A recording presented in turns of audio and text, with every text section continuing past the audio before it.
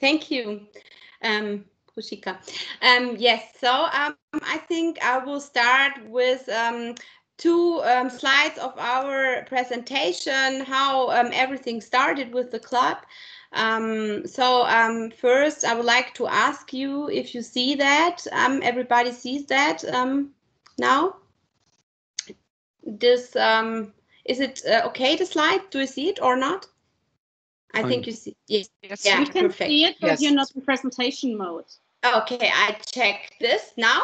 It's Yeah, better. Perfect. Okay. Great. So Sustainability Club was born 1.5 years ago. Yes, first of all, it was a community of myself. I built it up for digital transformation issues. And then as I deal with sustainability topics in my job, because I'm working in sustainability department at Daimler, I thought, why not building up a club where employees can connect each other, employees who are interested in sustainability. And then I got a connection with my colleague in USA, and she already did that. So we said, okay, we have a club for Portland, we'll have a club in Germany. So then we started from grassroots. We were first of all two persons. That was myself and Melanie. You see on the picture left hand side. And afterwards, more people came on board who were interested in this topic. And we started with the community to bring together the people. And we first started with the Eco Challenge. So we did a challenge. One moment where the people can join and they can save CO2. They had to fulfill several tasks. And yeah, I started from the scratch. I had nobody who was interested in it. And then 1 week after, there were 15 team members on this homepage for the challenge. And we saved 20.5 kilogram CO2. And we had a very good seat in the challenge overall. It was a worldwide challenge. And this we did together with Portland. So this was the birth of this all. And here you can see some picture what we already did. Yeah, we do this challenge. You see in the back side, the screenshot. This is what it looks like. It's a ready software where everybody can use that. It's named ecochallenge.org, and everybody can join this. Everybody who wants it from every company, and you can build a team and start this. And also, we did a workshop to go further with the club to develop this, to build some network for Daimler. And the last thing we did was our challenge, plastic-free challenge. And now I will switch to the real club. So this is our community, the Sustainability Club. And we started for 2 month challenge for plastic-free challenge. And yeah, and this is what was the result. So we had all this stuff here in 2 months, all these ideas. Yeah, and it really was moving the people. We bring together the people and we were bringing them on board. So these were all ideas from Daimler employees in the 8 weeks. We had, I can explain you shortly, we had some tasks. So the first week, the task was to buy grocery without plastic. So you had to go out and buy something without plastic. And then you had to post it in the community. And the second week, there was the task to make foods living longer. How can you make it? You make some marmalade, or you don't buy it and stuff like that. Or week 5 was plastic-free body lotion and stuff like that. And week 7, plastic-free yeah, to plastic-free care stuff. So yeah, and so this was moving big, and I never thought what is possible in this plastic-free world before I did, or we did the challenge. We did it together with Sarah. She is doing the club with me at the moment. She was the host, and yeah, we did this task every week. and the people were were posting. So I can go in week 1 to show you how that looked like. So this was the post, and then was the task, what they should do, and then this was an example how it can be, and then they post here what they can do, and so that is what the club is doing, but not only that stuff, so a lot more stuff. So now I would say I would give it up to you to give the questions to me. I don't want to talk all the time because I think it's good that you can ask, because it's a lot of information. Thank you, Rebecca. I have one question already. You said you had the idea of putting up a community like this, and somebody in US as well had this idea. What drove you to, I mean, is it personal interest which made you put up this community, or how did you get this idea of creating something like this? It was, I was pitching at Digital Life stage in Daimler. Digital Life is in Daimler, the real digital network where we were pitching ideas. And we were there with our club, or with the idea to have something for sustainability. And then I got to know my colleague Melanie, who is also want to drive sustainability topics. And then we thought, okay, what we can do together, because we were both not elected at the pitch for the big stage with Ola Kalenius. So we said, okay, we are not on the big stage, but we are grassroots. So we can start on the scratch. And so that's what we thought about. How can we deal with that? How can we make it? And I had the contact to the States, to Olga Ole, which is my colleague from the club in Portland. And so we said, okay, we make American-German connection and start with that stuff here in Germany too, because Portland is doing that for some while now. They do also other stuff, electronic device recycling and a lot more. Yeah. Very interesting. Thank you. You're welcome. Further questions? Yeah, I have a question that's maybe related to yours. I mean, you mentioned this is a grassroots initiative. At the same time, sustainability gains more and more relevance. So is there any link to, let's say, an organizational anchoring, or are you planning on that? I'm working in the sustainability department, so we have an official space which we are dealing with corporate issues on sustainability. And as I'm also dealing with sustainability issues all day, I thought to build something up for employees that they can switch ideas, they can have a stage for small topics, because you don't put everything on the corporate level. You put the small topics when in Untertürkheim, for example, somebody uses another waste organization system. You don't post it on corporate level. That's normal. So I thought, how can we give a stage to these people? And that was also the idea to build the club. And so we started with the club, and now we are 1.5 years old, but we are already not official, but we are doing it nearby our jobs. We have the permission, but we are not official hanging in sustainability department or somewhere, because we want to be corporate rebels. Yeah. Got it. Thanks. We are corporate rebels. Yeah. Yeah, keep your rebellion going then. But maybe not so long. Maybe someday we will not be the corporate rebel if we have a sponsor. Yeah. So this may answer one of my questions, which is what is the added value? Did you thought about that, or is there a value for Daimler explicitly? But as you already answered, as you start as a grassroots initiative, you maybe have thought about that or not?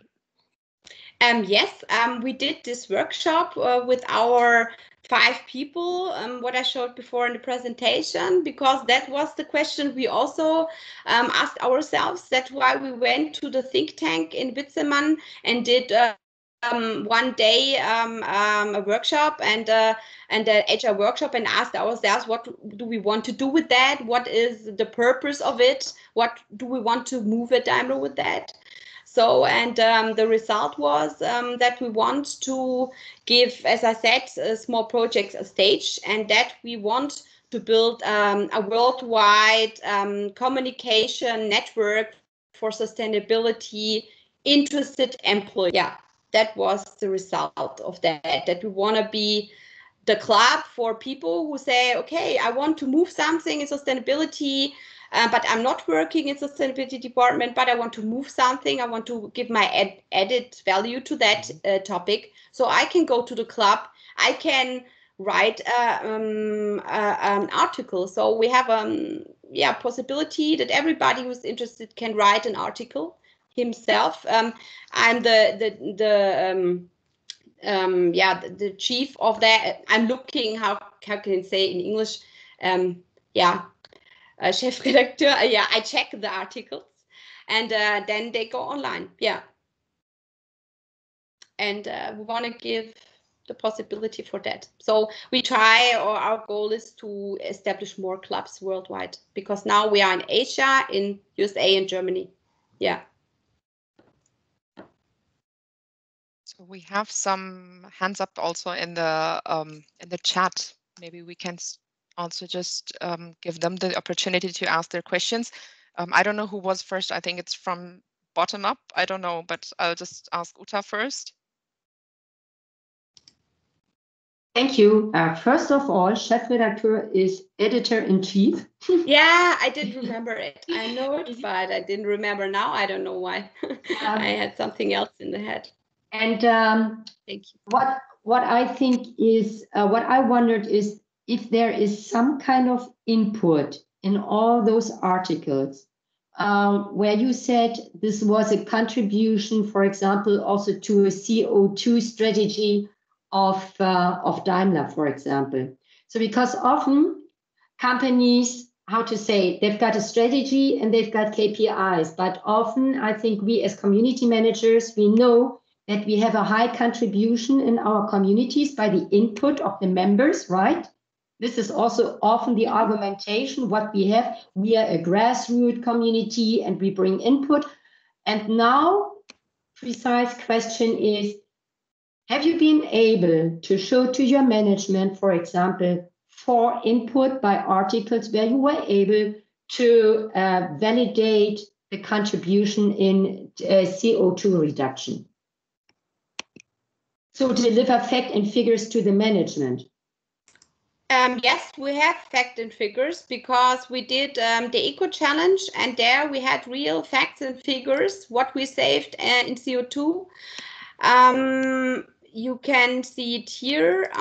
We have the results here. The team was named Eco Busters, and that was what we saved. It's in English because it's an English platform, but we saved 63 miles traveled by foot.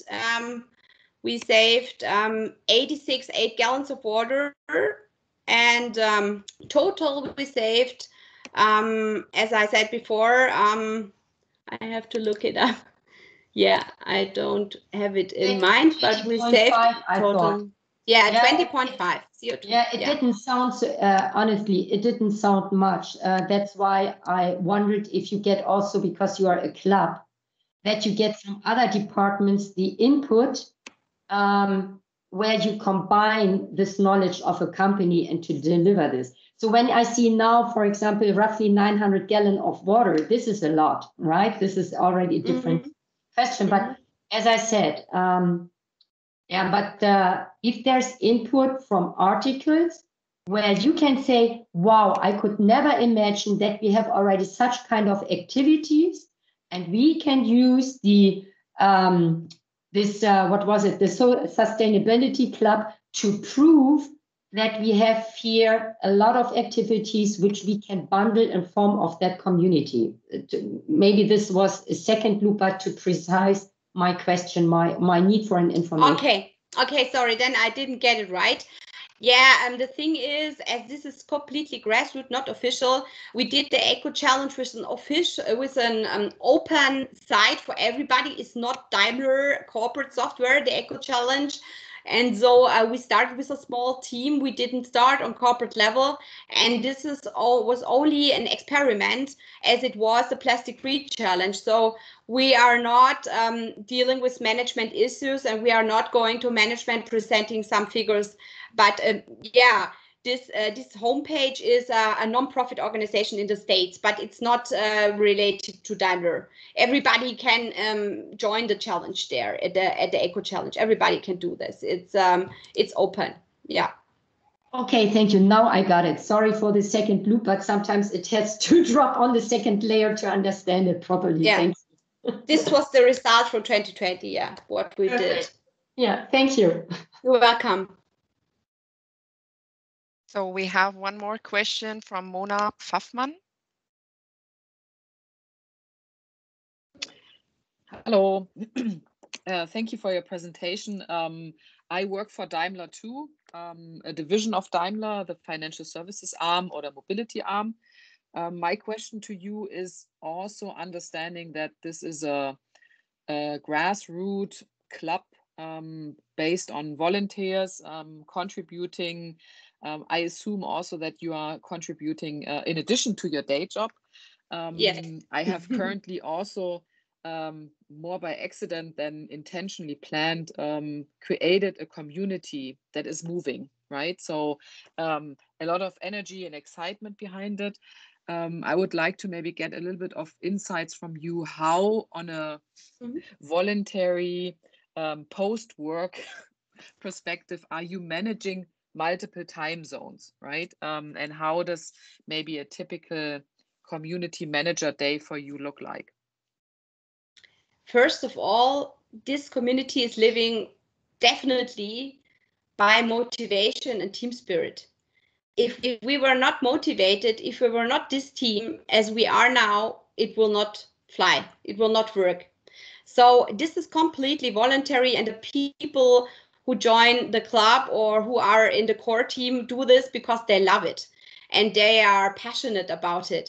So, and also my colleague in Portland is passionate about sustainability. So she is doing a job from, at the moment, 12-hour job or 11-hour. And she also has time to make a call with me at 7-8 p.m. and me too.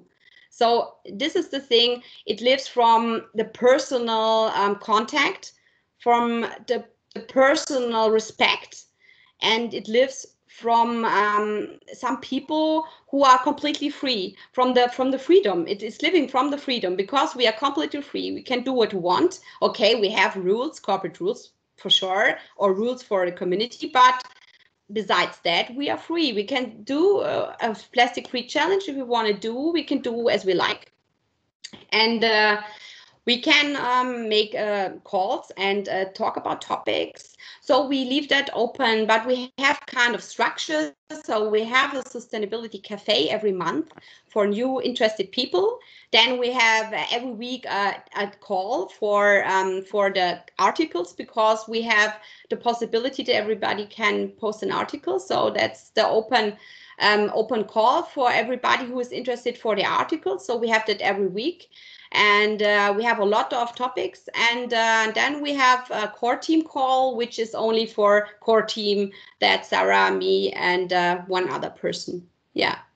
So this is the organization, and we have also ambassadors who are talking about us, who are loving the topic and who are loving the way to present it to people.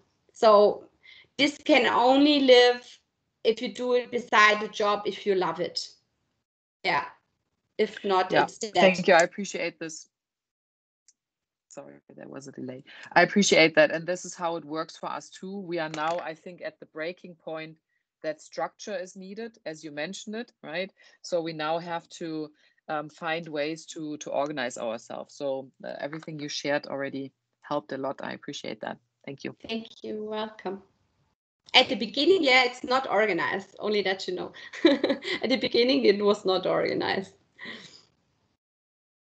Truly said, very dedicated. So thank you. And we have another question from Tanja Laub. Yeah, hello. I've actually got 2 questions, very quick one. And the first one, you kind of just talked about it a bit, but can you kind of say how the percentages of the projects that are initiated by you as a community manager and by the volunteers or the employees in the community? So how's the balance? And the second one, I know of a lot of other corporations that also have a sustainable community. Are you somehow in contact with each other? I know that the telecom has something similar. Or they have something very cool. I saw this at the Digital Life Day. And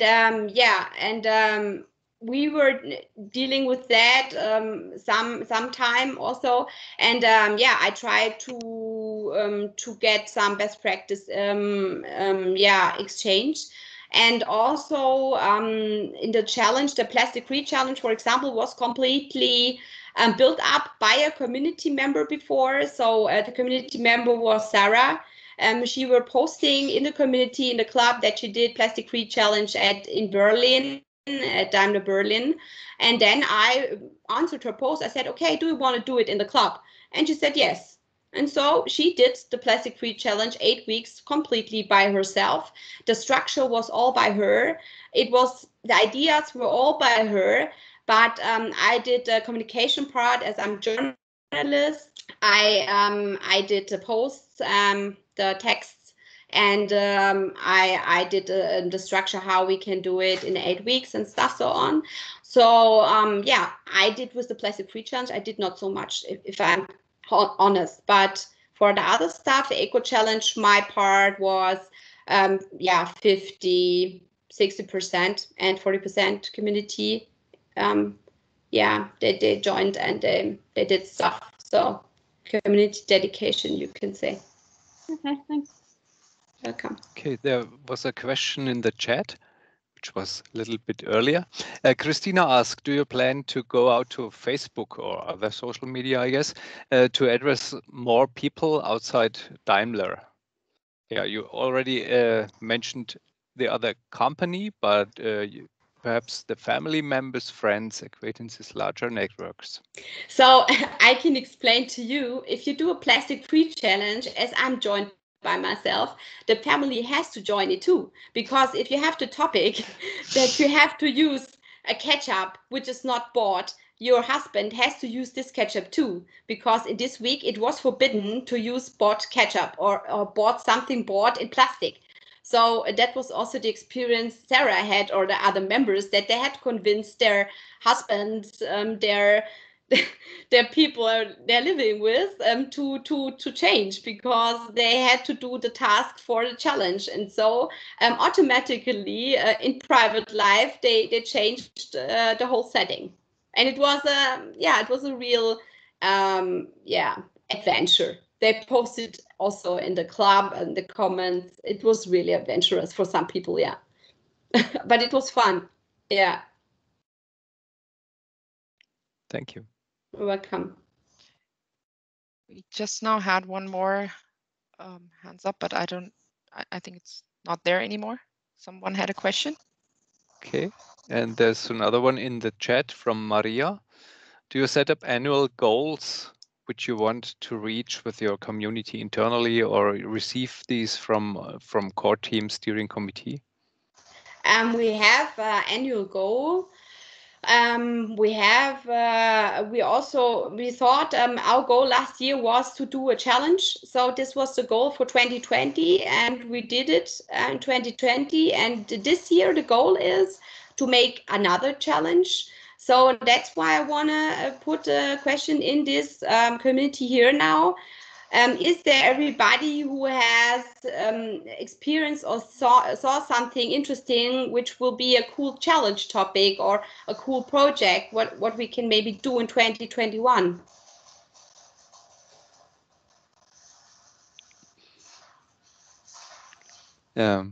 I encourage you also to put that to the chat or just open your mic. Huh? Because we are searching now for new challenge or for new project we can do. So yeah, but cool. And there's another question. Jakub Patricia. There are so many highly engaged and motivated people in this call. I would be honored to host you in the International Women's Week. Okay, this is the invitation. So it can be something crazy too. So if you saw something and thought, wow, this is cool, so maybe we can try it.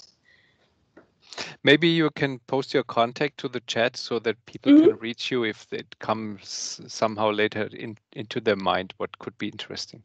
Okay. If you still have questions, we still have 4 minutes. Please ask them now.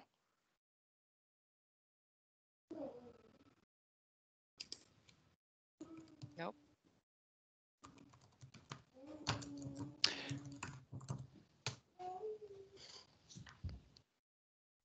I'll, without raising a hand, as there's no other in the queue. Do you have any, let's say, concerns? Is, for instance, from the sustainability officials about your community? Do they intended to get somehow involved in your approach, or as a whatever, a quality gateway, quality check? Yes, I was presenting it to my boss, E3, because we're a sustainability department, and she's pushing me with that idea. And also we were presenting it at several internal stages and call communities, or also internal events we were presenting our club. Yeah. So we are we are getting more people in the club and getting more people connected. Mm-hmm. But there were no claims to take that over. It just left you alone in a positive way. You mean take over by the management? Mm-hmm. So at the moment, I think there was no idea to take us over, but we at the moment we don't want it because it's too early for this, and it's not. It's at the moment we are only an experiment. We are not on the level to bring output, to bring figures. If we are someday on that point, then I think we can include the management, and we can go up to higher management. Yeah. But now it's experiment time, and we are just small 400 followers, not so much. Thank you. And it's not depending on the follower, it's depending on the what we can get out of the experiment we are doing. Yeah. Thanks. Welcome. Great. So your dedication matters, not the number of followers. Keep your dedication and stay the corporate rebellions which you are. Yeah. Thank you. Really. Thank you, everybody, for joining. It was a pleasure for me. And some ideas have been posted to the chat already. Oh, super. Great. Wow. Yeah, I have to make a naked photograph now.